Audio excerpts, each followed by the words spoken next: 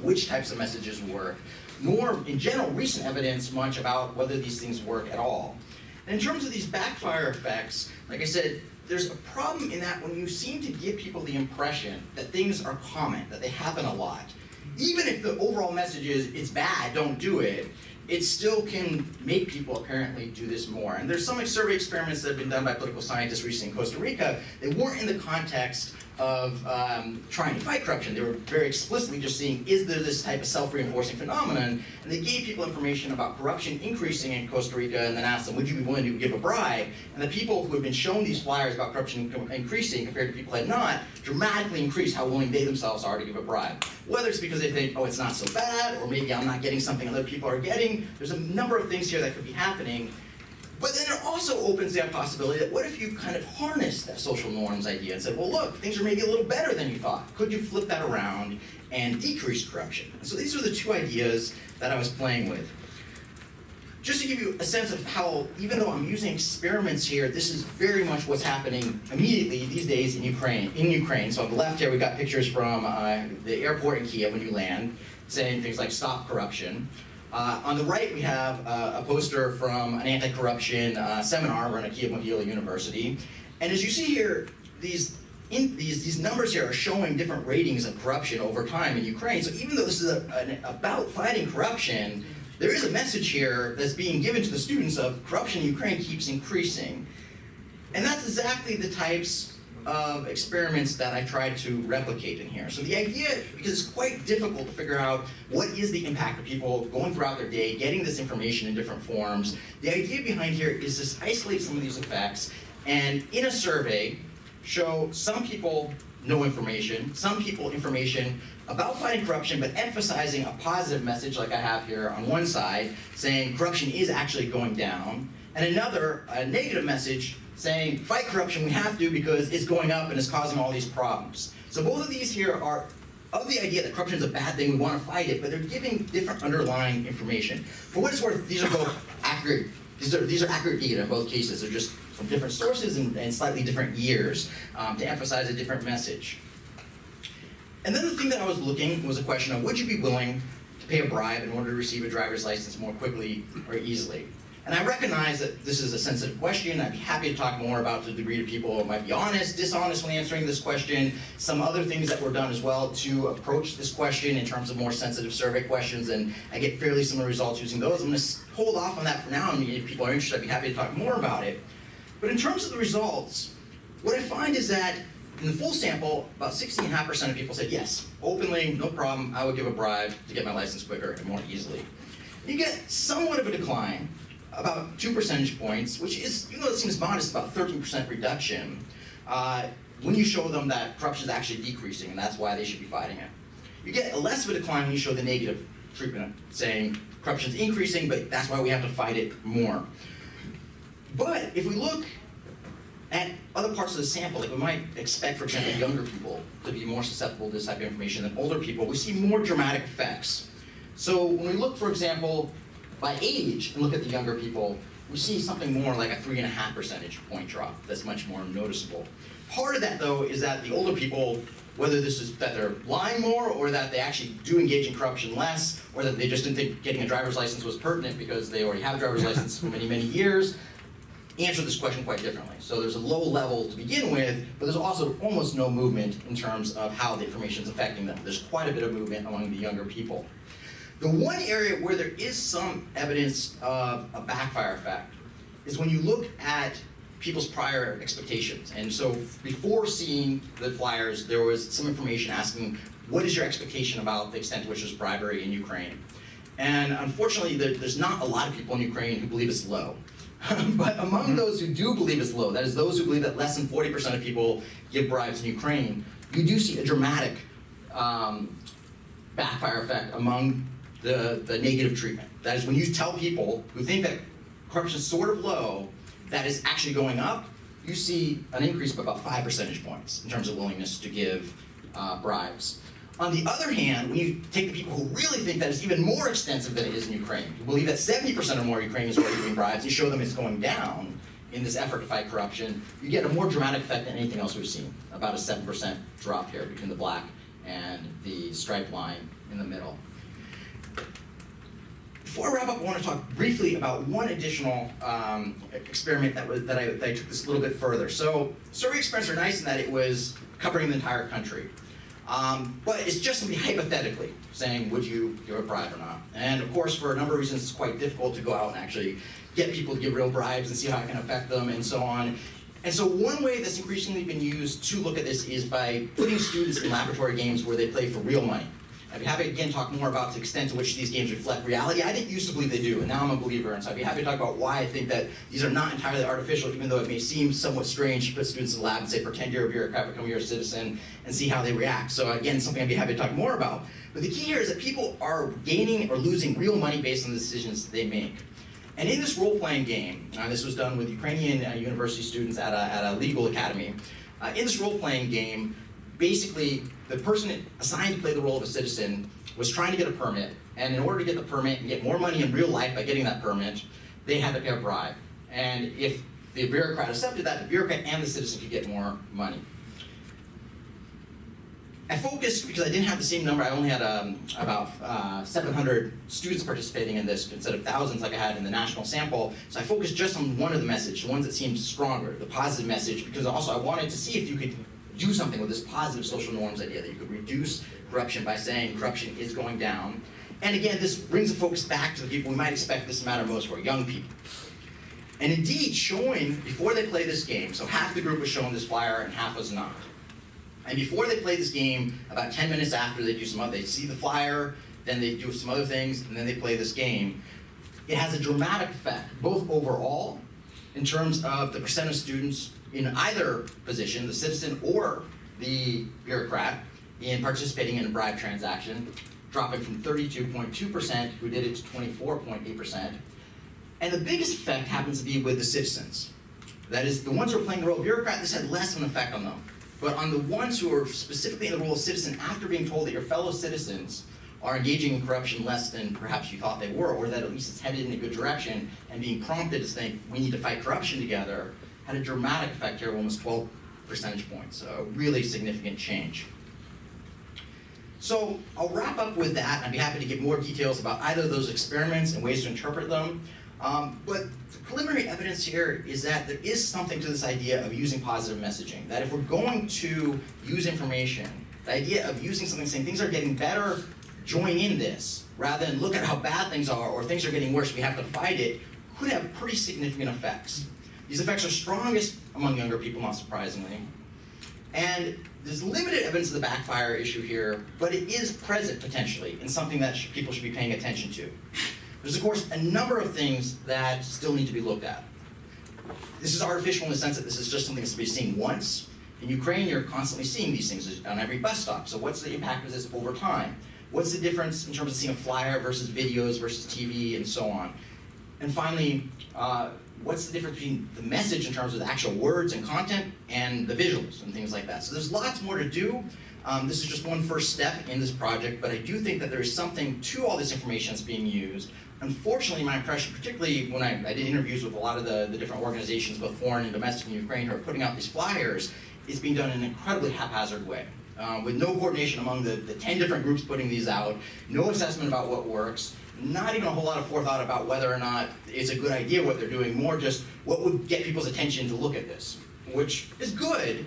We need to raise people's thinking about corruption, but as I think many people in this room know, most people in Ukraine are already quite aware of this corruption, and something a little more sophisticated needs to happen in order for it to be fought. Thanks very much, and I look forward to questions later on.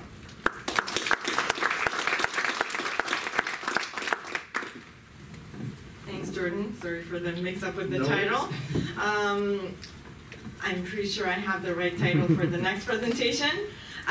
We have Oleksiy Hanan from Kiev Mohyla Academy presenting a paper on the Ukraine's big election year. Winners take a toll.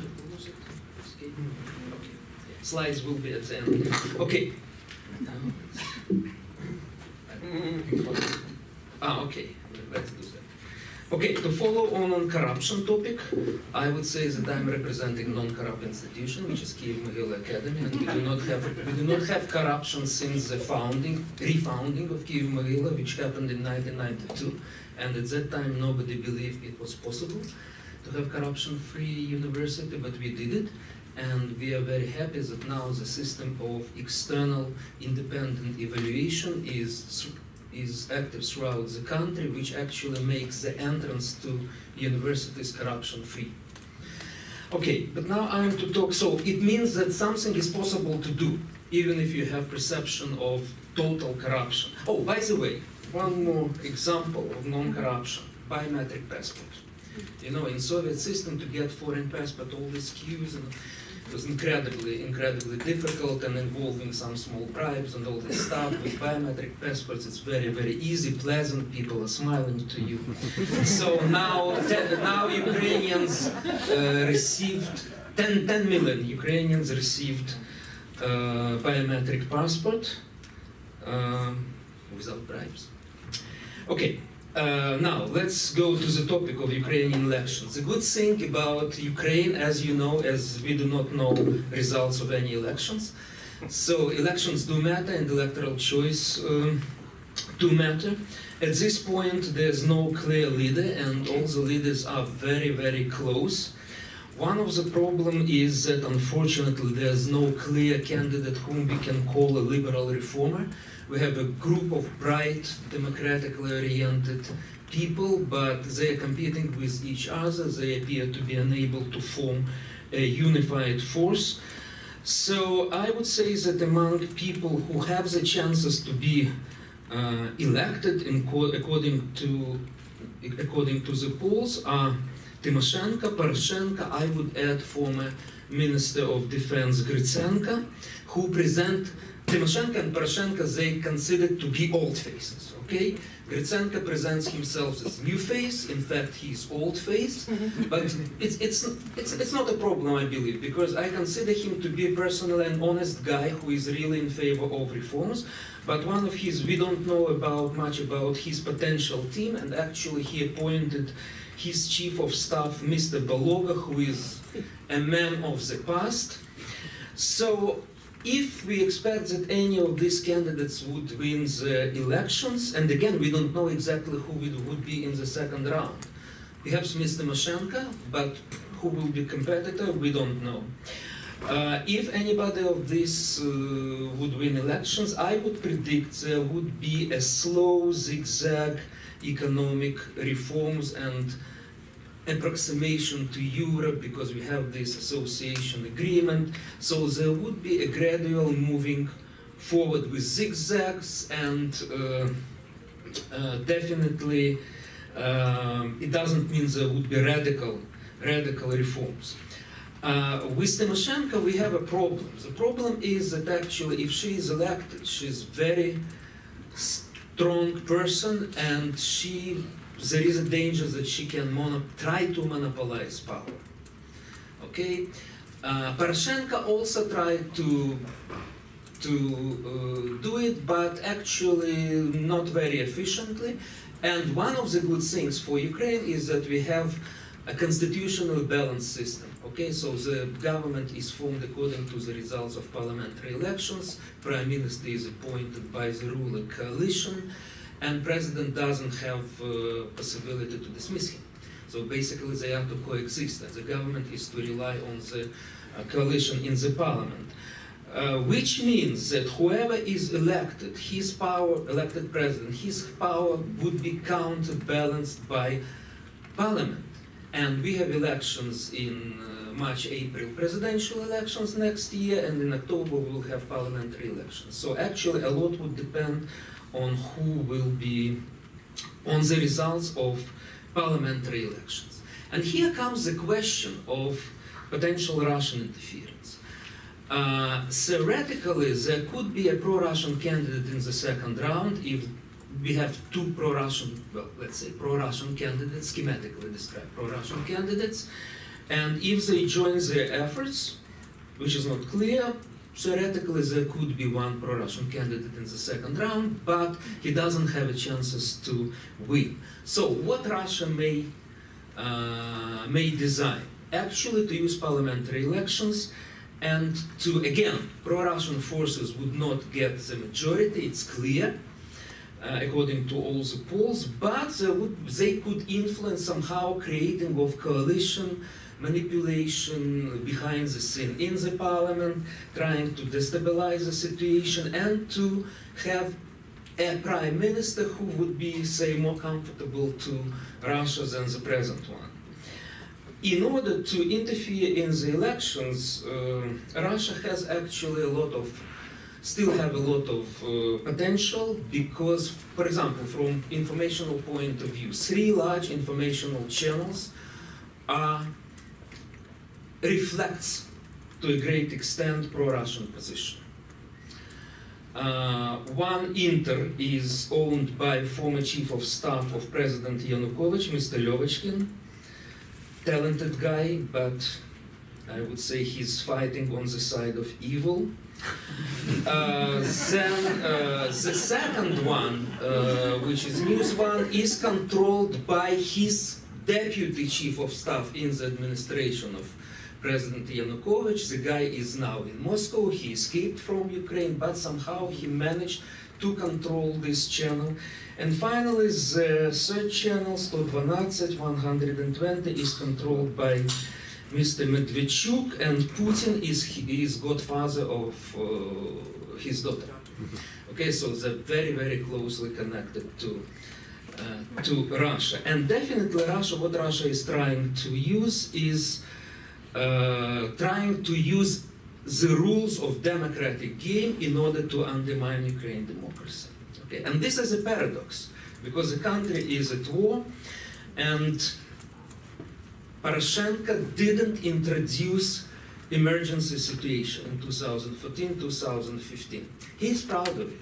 He's saying openly that I'm proud that even in time of war, we didn't introduce, so there is freedom.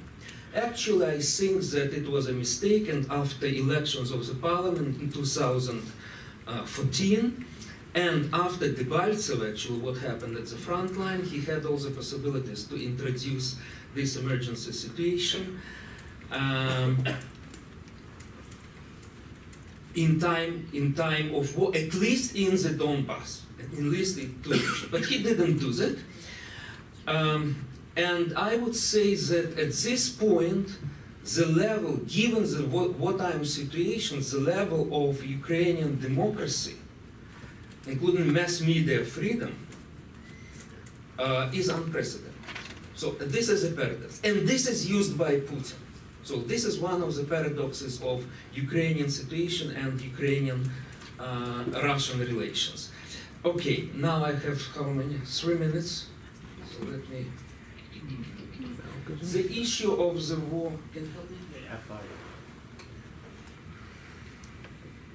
The issue of the war in the Donbass, how it will play in the parliamentary elections. So it's important to understand that most Ukrainians, more than 50%, are in favor of compromises, but not all. So basically, I would say the radicals who are in favor of military solution and those who are ready to agree to everything which Putin is proposing are in minority on the flanks. Majority of Ukrainians are in favor of compromises, but not all. And then we're asking the question, so what compromises for you are acceptable and what are not acceptable? Not acceptable, actually everything which is demanded by Putin or which is written in the political part of Minsk agreements. Ukrainians doesn't buy it. So what does it mean? It means that, for example, if our Western partners are pressing on Ukraine to implement first political part of Minsk agreements and then the security part, it would mean destabilization of the government. According to the logic of Minsk agreement, security first and then political part, which is not very favorable for Ukraine. But given the present situation, actually, any pressure on Ukraine and even desire of Poroshenko or other government or would-be president to adopt one of these would mean destabilization of Ukrainian, would mean destabilization on Ukraine. Big question, to what compromises Ukrainians are ready? And because I don't have time and I have presentation, we agreed, because I have results of recent polls, we agreed that I would be given a slot in the next panel on the Donbass. Thank you for this. And I will show it to you to what compromises Ukrainians are ready. So we'll keep intrigued. Stay tuned. After this commercial break. That's it.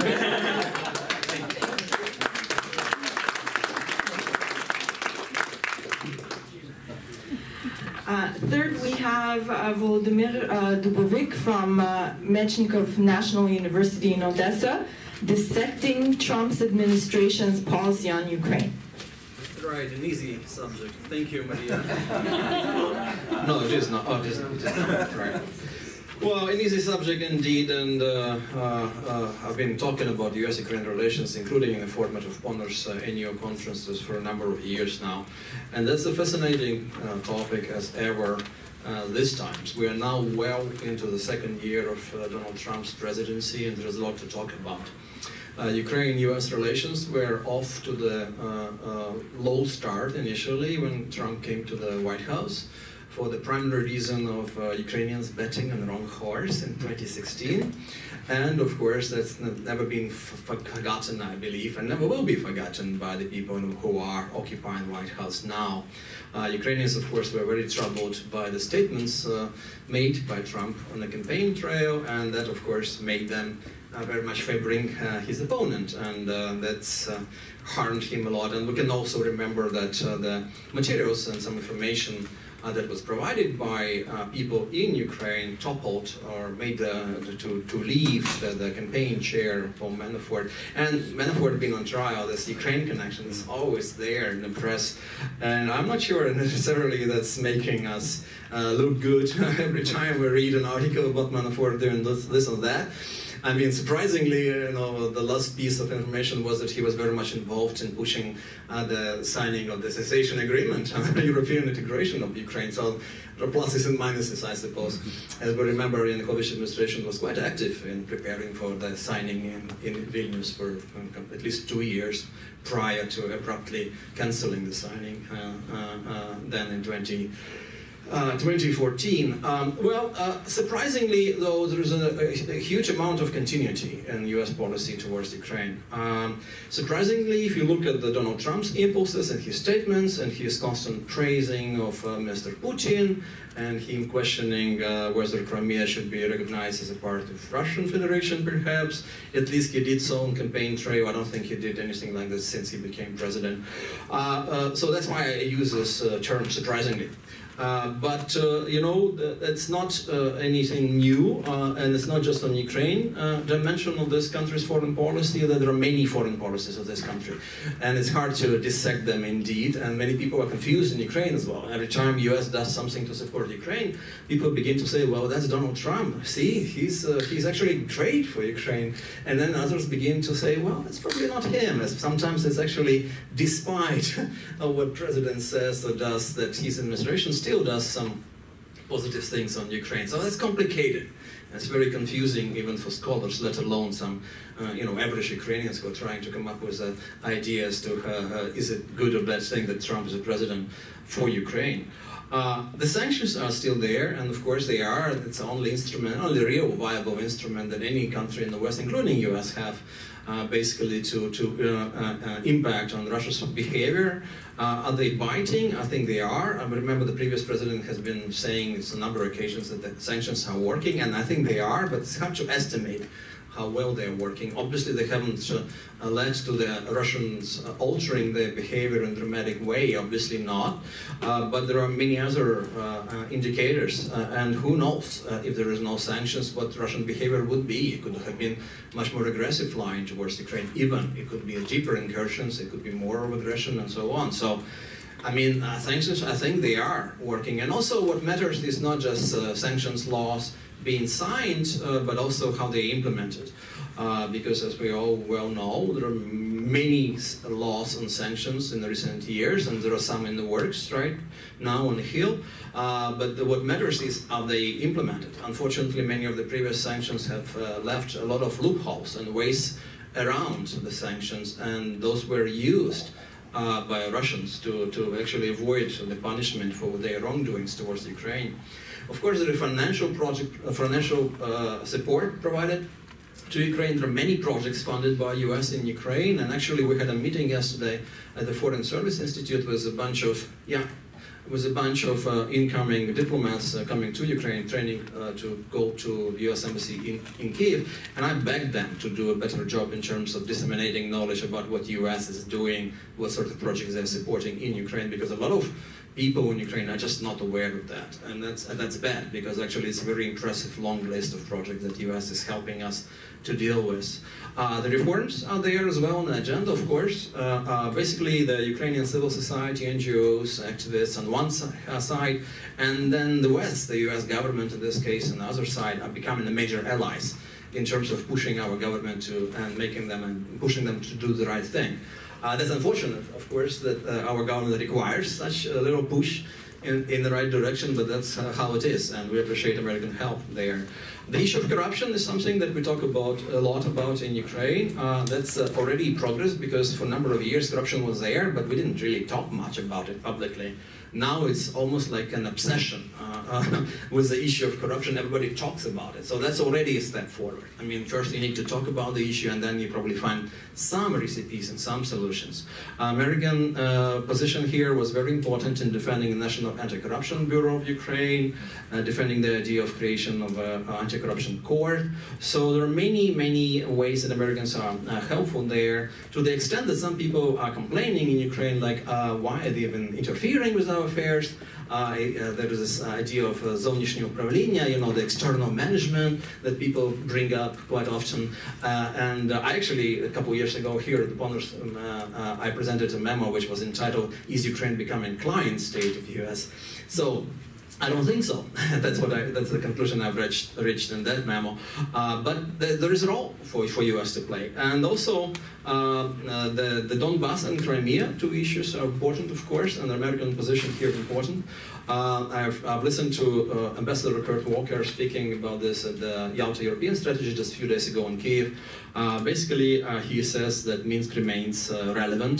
However, not so much in terms of a way to resolve the conflict, meaning that Ukraine, in his opinion, fulfilled much of its obligations, maybe not all of those, but much of its obligations in the face of other side really not doing anything. And then in terms of fulfilling those obligations. And then who is that other side? The problem with Minsk, of course, that they make Kyiv talk to DNR and LNR, but they're nobodies. I mean, this really should be Russia there, who you talk to about the future of Donbass resolution or settlement, right? So US is sort of back here with Walker-Surkov format, but that's not really coming forward any successfully. Yeah, or there's not much progress being made. For instance, Kurt Walker has been pushing this idea of peacekeeping force being placed in Donbass, but the Russians are stalling. Their position on this is it's either our model of how should be implemented, put in place, or nothing's happening. So, and that's exactly what's going on. Nothing is happening because, of course, the Russian model of peacekeeping force, they're just a way to make it a frozen conflict, which might have been even a progress, because right now it's not frozen, and right now people are dying on as we speak, on a daily basis. So maybe making Donbass a frozen conflict would be a step forward in a way, paradoxically, ironically, if I might say. But it is how it is. On Crimea, of course, it's a difficult situation. It's incorporated de facto into Russian Federation. We appreciated the Crimean Declaration, which was pushed forward on July 25th. However, Crimean Declaration on a little mentioning of the Stimson Declaration from 1940 it wasn't Stimson. Anyway, from the Baltics Declaration from 1940. That's interesting because that tells you that American government doesn't see any quick and easy solution to Crimea, and basically is declaring that they're prepared to play a long game on Crimea in terms of trying to push it in the direction that Crimea would be returned to Ukraine's fold, but that's not easy to do.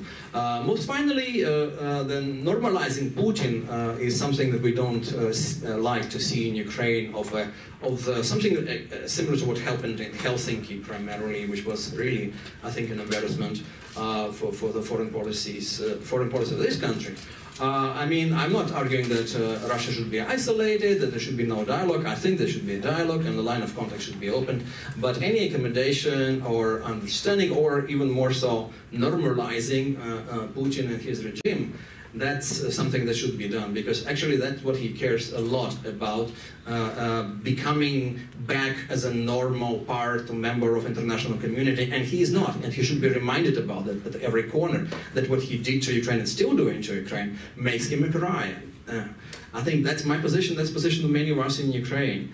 Most finally, there is a military assistance, and just a few days ago, I think, there was another package allocated for 250 million, and there is a talk maybe about more lethal weapons being delivered to Ukraine from this country. We'll see. The javelins are there. It's not really a game changer. It's not something that would allow Ukraine to win the war against Russia. That's never was the rationale, and a lot of people just misunderstood that.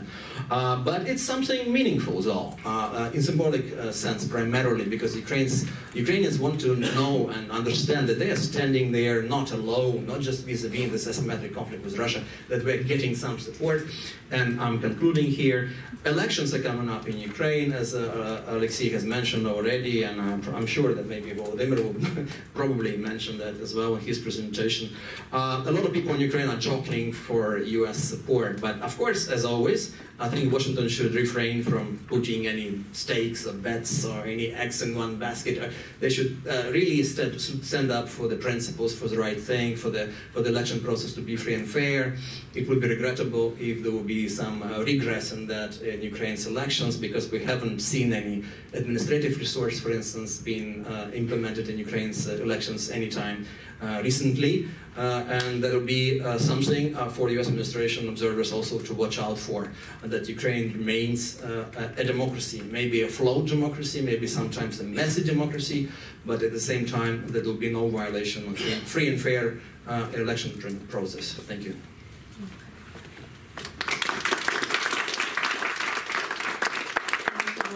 Our fourth presenter is Volodymyr Kulik from Cooley Institute of Political and Ethnic Studies in Kiev.